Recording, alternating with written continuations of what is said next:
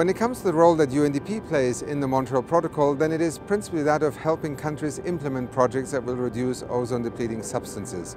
That often involves capacity building, it involves the introduction of new technologies, of new manufacturing processes, and so our role is to provide support in both the financial, technical and implementation sense to countries to tackle the objectives of the Montreal Protocol. We are the UN's development program. Our approach is to look at sustainable development solutions where investing $1 in solving one problem can yield multiple benefits across a series of goals.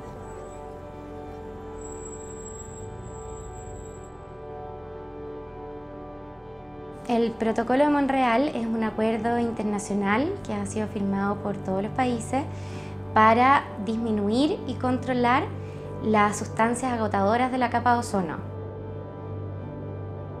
La capa de ozono es una capa de moléculas de ozono que nos protege de la radiación ultravioleta, especialmente la radiación ultravioleta B, que es dañina para los organismos.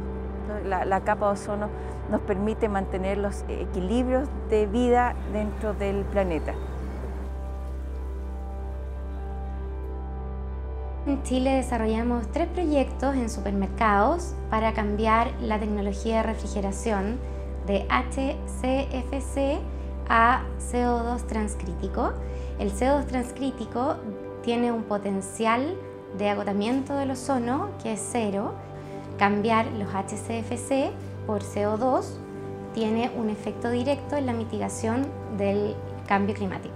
Se necesitan incorporar nuevas tecnologías. El gran cambio que pudimos hacer en el marco de este proyecto es porque algunas empresas, en el marco del sector privado, aceptaron esta propuesta que hizo el PNUD y Naciones Unidas de cambiar tecnología. Sabemos que eso nunca es fácil.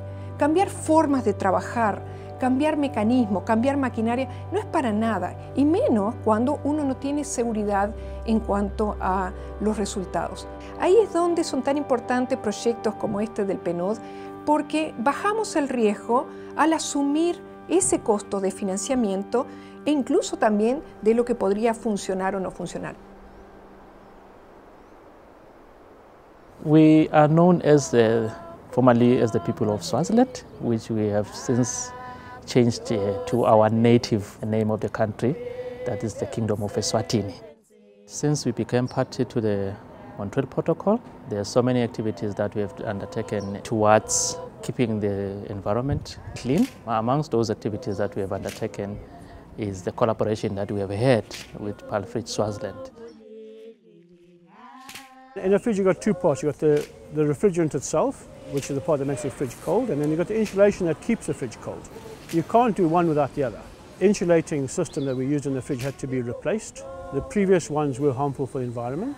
The project entailed changing all the machinery that is used for putting the insulation in the fridge.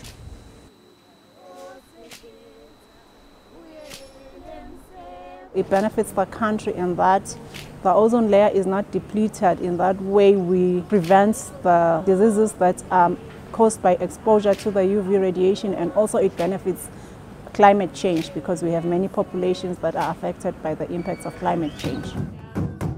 Swaziland's confidence has increased as a result of that intervention. I have no doubt that the country will continue meeting its international obligations under the Montreal Protocol. There is a direct impact to our cultural activities because due to the climate change, there are these certain kind of reeds that is no longer available, whereas they are needed for those cultural practices. As a country, we have to do those activities such that we protect those practices of pride to the Kingdom of Eswatini.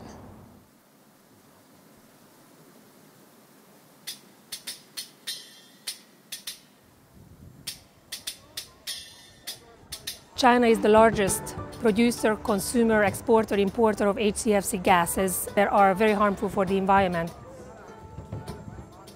那么这个氨和二氧化碳系统呢，复叠系统正好是把氨系统的优点和二氧化碳系统的优点有机的结合在一起。这个项目海渡这个公司食品公司的项目，采用了烟台冰人的设备13套。这个采用了这个新系统以后，对公司这个在费用方面节省5%到7%。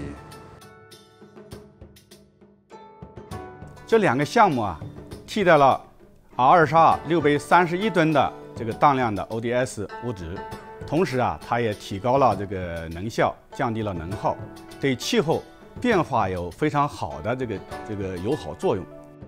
China's achievement introducing new technology and innovation, essentially changing the way the refrigerator sector works, is going to have an enormous effect, not just reducing the numbers of the gas emissions, but also by sharing this experience with other developing and developed countries, this will have a much larger effect beyond China's domestic impact.